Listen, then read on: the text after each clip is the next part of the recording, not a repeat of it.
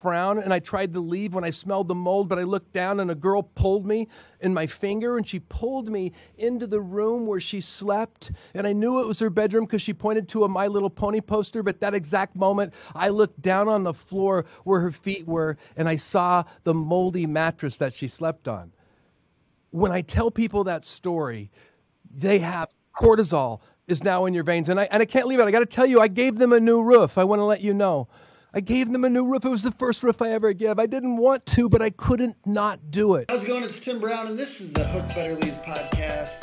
And today I have Charles Antis of Antis Roofing on. How you doing, man? I'm great, man. Happy to be here. I like the branded background. It's looking fly. I actually noted that particular design on your guys' social media. I was like, this is clean. I like this. This guy's got a good look. We got a good team here, knows how to tell the story, whether it's words or pictures. I love it very much. We're going to talk about how to use your story in marketing. And I want to ask you a question I want to hear a little bit of your story first. So what is a story where you tried so hard and failed, but now figured it out?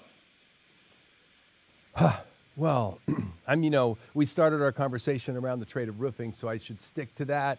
I mean, when I started in roofing, I didn't choose this career. I landed in California, and I found myself without a job. Growing up in Oregon, working with my hands, every man I knew either worked in the forest, in the logging camps, or in the lumber mills. So I fancied myself a laborer, and I looked for the only labor job I could find, and it was in roofing. And in the profession of roofing in that first year, I didn't love tearing off roofs.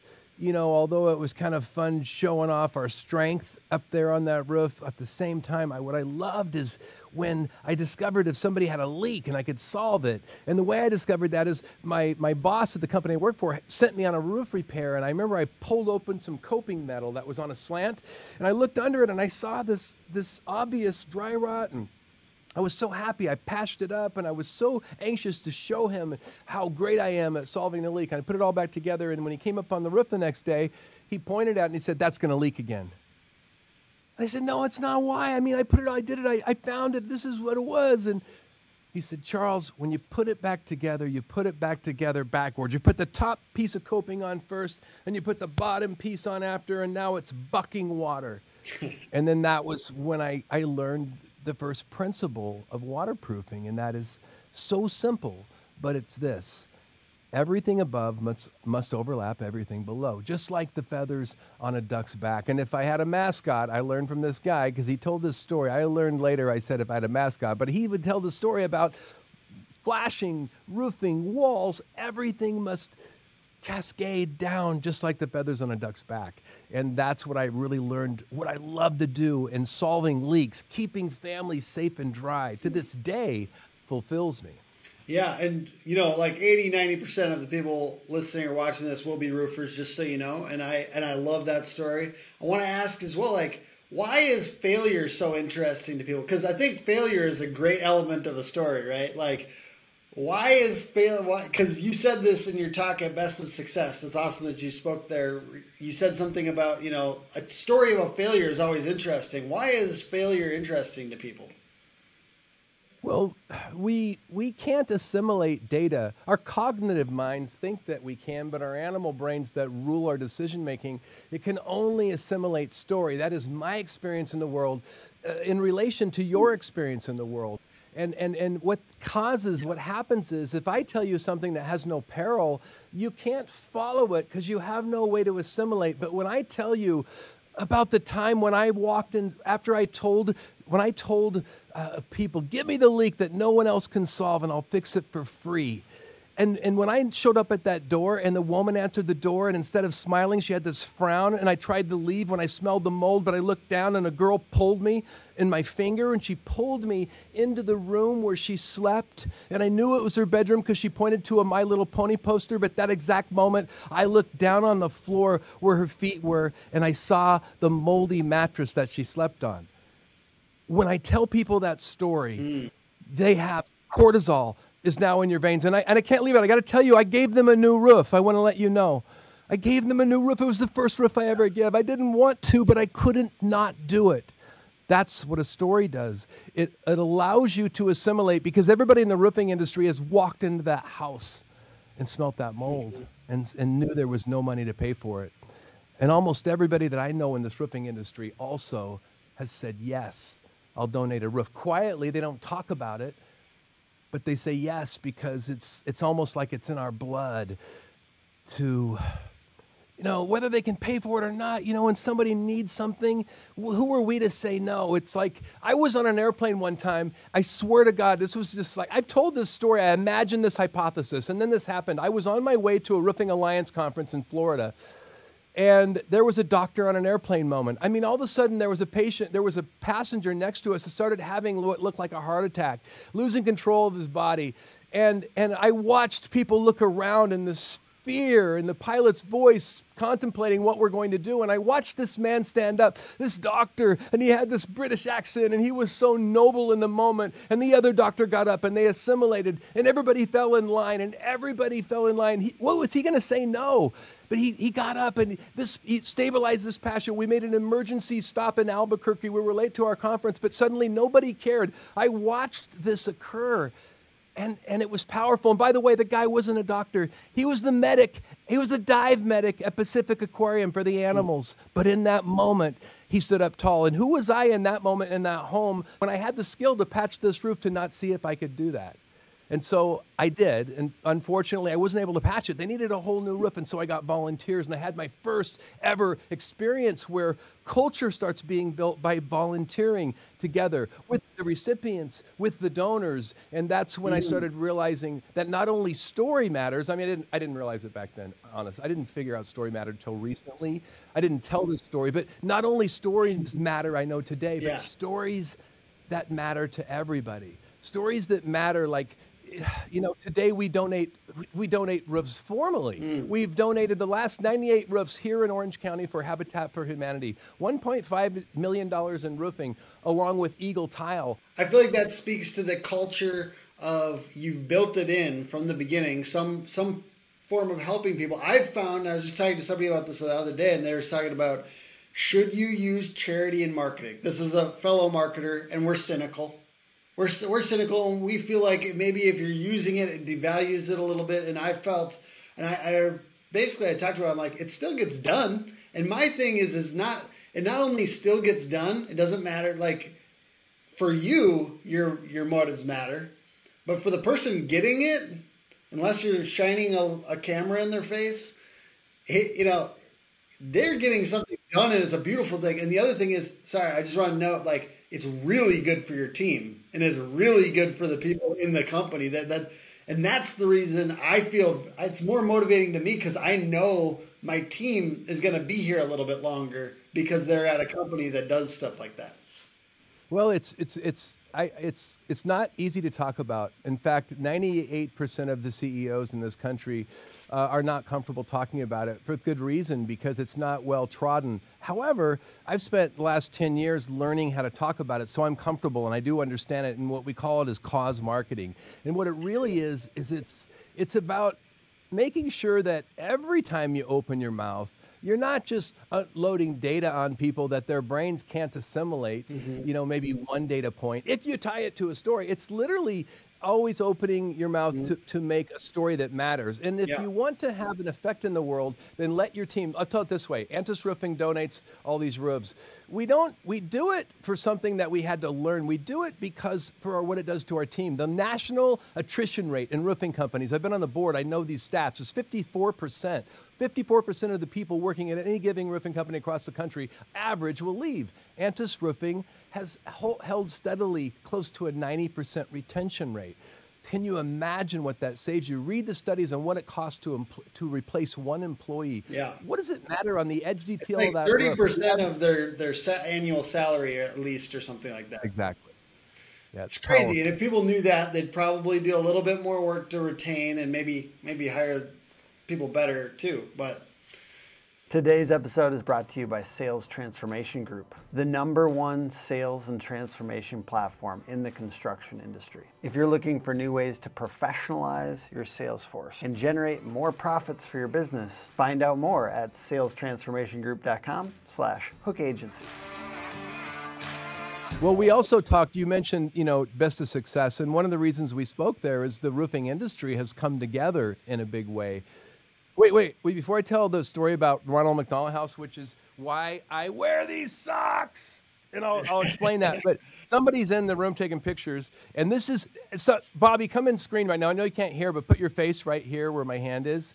Can you do? This is Bobby Przybylski. What's up, Bobby? Say your last name. Przybylski. Przybylski. I'm sorry. He has one vowel and 11 consonants. You can't blame me. But I love Bobby. Bobby what's is up? our visual storyteller. He created this poster because he understands that the human brain can't assimilate, but he understands that not only everything that I talk about, saying things positively, having stories in your message, using inclusivity, he says it all in this concept of being a visual storyteller. So Bobby, if you can, in like one or two sentences, say, what is your job here, and what does it mean to be a visual storyteller? So my job at Antis, my job at Antis is to take the stories of what we do every day, which is keeping families safe and dry throughout the community, and sharing it with words, but also in a way that people can digest without needing to read a single word. That's amazing. I love that. That's incredible. I wish more roofing companies had this. Now, I'd like you to stay, but you better go because we won't be able to jockey questions. I'm going to Bobby, I grab appreciate all you, bro. limelight. Thank you, sir. Tim, appreciate you, bro. Thank you. Thanks, Bobby. I knew that would be more exciting because that's actually, having him come in. That's a very specific. He knows his job. Yeah. And in fact, if you follow Antis, and I recommend you to follow us on all the channels. I'm only active on LinkedIn, but Bobby does all the other channels. You'll notice that our stories both of our stories align under keeping families safe and dry, and sometimes Bobby retells the story that I'm telling, but Bobby is good at listening to the voices of those around us and creating a company voice that's slightly different than mine, but both under the message of doing great things to keep families safe and dry. So it's a powerful, it's when you use these metaphors of storytelling, we actually have a storytelling coach that we can get to later. And he's not only taught me for 7 years, now he's teaching our sales and our marketing and all of our stories and why we're here line up. Okay, yeah. Okay, well, to tell you about that, I have to tell you that I'm really into discovering what fulfills me. Like if you want to be a good leader and you want to be happy, you better meditate or do a gratitude list or do those things that fulfill you. And so I'm really big into assessments. Like when I did the DISC assessment for the first time, I found out I was a high I, which means I want everyone to like me. I was such a relief that I found out why I was that way. Now I forgave myself. So I went to the Imperative Purpose Lab in Seattle to discover what fulfills me, a really deep 4-day dive. I didn't really want to go, but I wanted the outcome. And it was a pretty deep dive. And there was this one person that was in my pod, and her name was Tara. And Tara was the CEO for Fathom Cruise Lines, one of the Carnival fleets. And I remember when I discovered what it is that fulfills me, which is this: to ignite passion in others for good, I learned that I needed to speak more and teach less, mentor close less. But then I didn't know what to do because I was getting all the opportunities to speak, and even speaking to my own people. Sometimes I wasn't heard. And then I said, Tara, I need a speech coach so I can be heard. And she goes, Charles, you don't need a speech coach. You need a storytelling coach. I'm thinking, I'm picturing like an old gold tooth, 49er, like, well, Sonny, sit by the campfire. That's not at all what I discovered. And she introduced me to Jay Golden, and he wasn't living in Alaska in the gold mines. He was living in Silicon Valley, consulting companies like Kayak, like how to tell their story. And he's the world's most authority on retellable stories. Stop. He doesn't say this. I exaggerate his point with a sweeping statement like, stop wasting people's time with dropping names and with data that they won't be able to remember all of it. Instead, show them this life-changing experience through story, like this peril that suddenly turned to an opportunity that might, if you present it in the right way to this audience, could maybe be life-changing, that they could see themselves forever higher. That's what Jay Golden taught me. And since then, I've been heard. Since then, our brand is relevant. Since then, our people realize that every nail matters. And there's 200,000 parts on the average roof that we install. And that's why roofs don't last a full warranty. We look at a roof fails in 15 years, we pull it up, they put the nail in too far. It fails in 8 years, they didn't put the nail in far enough. I mean, when you realize that every nail matters, it's a deep concept in construction. It's an even deeper concept in community. And I think that's what happens is we start to cross over into this magic territory where people really put purpose. And so it helps every part of the company. And also it helps the trade. When, I got to tell this story, why I wear these socks. And I just told it on stage today at Association for Fundraising Professionals to a bunch of fundraisers for nonprofits and CEOs that give. And, and that's the story of why I wear these socks and why I've wore them for so long and why we've wore them on several campaigns to raise money for Ronald McDonald House. And it's because 8 years ago, a healthy pregnancy of my wife and twins ended with preeclampsia and the twins coming out early. And we were at Children's Hospital, Mission Viejo, CHOC NICU. And we learned right away when we came into the hospital by the doctors and nurses at CHOC, and they said, Charles and Don, there's no exact magic formulas, but we've learned this. When children are born premature, if you can come in twice a day and pull your shirts off and lay them down on your naked chest for 2 hours, twice a day, that it will give them the best chance to heal. And so, we came in every day and we did that over Charlie and Gracie. And it went from, happy pregnancy to long rides to the hospital. And one day I was going from work and I was coming in and it was a second afternoon appointment and Dawn was already there and I was late. And I was late because I had chronic heartburn. It was so bad that there's no way I was going to be able to lay down, and I knew it. But when I walked in that day, I noticed Ronald McDonald House station, and Ronald McDonald House had been there the 2 weeks I've been going in there. I always ignored them, and they'd say, hey, have a coffee, have a bed, sleep here, you can use your computers. And I said, look, I'm sorry, I just want to talk. And I didn't want to talk to them, but this one day when I came in, when I had chronic heartburn, I looked down and nobody was there. And I saw this little Green Valley Nature granola bar. That one they've made since the 80s. I stole it with no intention to pay them back. And I don't remember anything else that day, except about an hour and a half later, I have this really clear memory of laying down in CHOC NICU Mission with my shirt off, and Charlie's asleep on my chest, and I have no heartburn. And it's like I didn't get it then, but that was looking back when I started to get why Ronald McDonald House is there. It keeps us close to our sick kids. And when I tell that story, I got to tell you, people relate in my company because we all have family or friends with sick kids, and we've needed them to be close so they could heal, whether with cancer or premature. And I found that it was really, and so when Ronald McDonald House came by and they said, hey, how you doing? I was immediately said, how's your roof? Because we had already been donating all the Habitat roofs for the last 12 years. And so they said, well, yeah, we have a leak here. So I discovered that Antis Roofing could make a big impact at the place that impacted my family by keeping families not only close, but safe, dry, and close when they needed it the most. And that became such a powerful story that I told it to the Roofing Alliance, to the 70 governors of the fund of the National Roofing Contractors Association that does so much in philanthropy. And ever since that day, we've adopted every roof on every Ronald McDonald House in the U.S., over 200 roofing companies, all members of the NRCA, primarily led by the Roofing Alliance, which is the philanthropy arm of the NRCA. And it's so what happens when you start telling your real stories to people that are your stakeholders, like everybody in the roofing and supply chain, we have so much in common. And so when we tell our stories together, that has power. And I got to say, everybody's benefiting. Ronald McDonald House, now each home doesn't have to fundraise for roofing anymore. Roofers, you want at least 5 solid lead gen tactics building chemistry. Let's say you have door knocking, referral systems, job site branding, and you add in aggressive SEO, paid ads, and boom! Smells like more leads. Hookagency.com.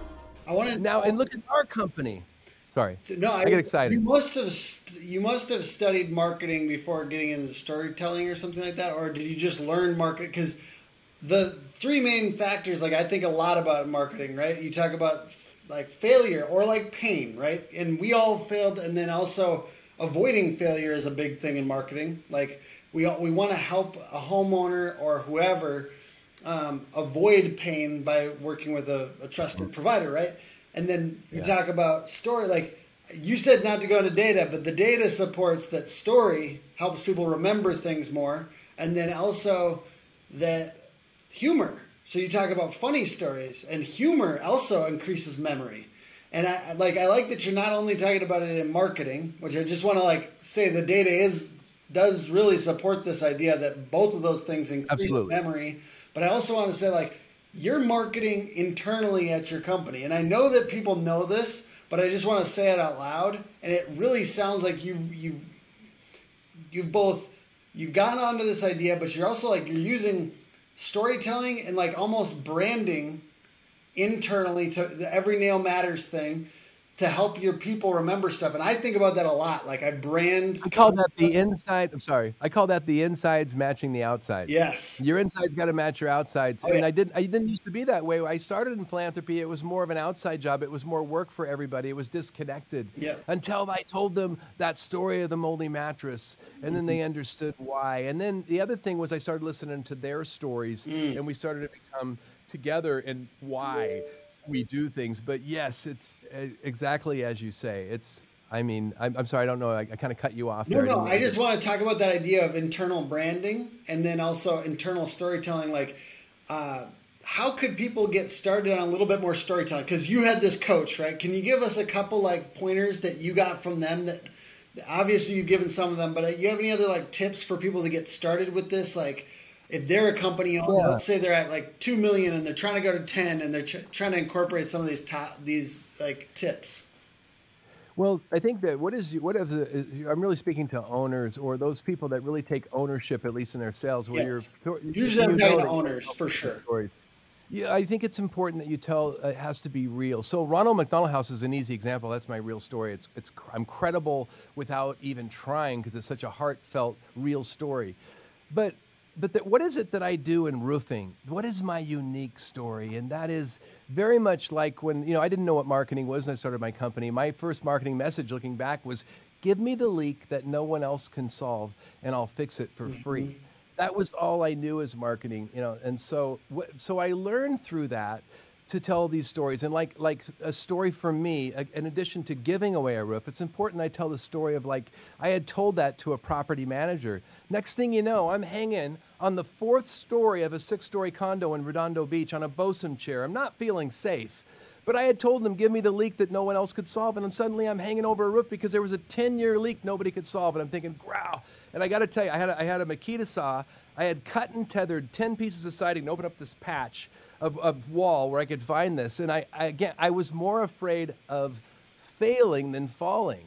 And I had exhausted all my tethers. I had cut that last piece. I'd clipped it off. And I thought, what am I doing? Can I make it in a company? At that exact moment, I looked down and I saw right at that last piece of siding, there was a little piece of white. I started picking at it. It was mold. I found rotted paper, rotten drywall. And then under that was a old 20 years ago nail that somebody had driven through a copper pipe. It wasn't even from rain. It wasn't even from rain, but I'd found it.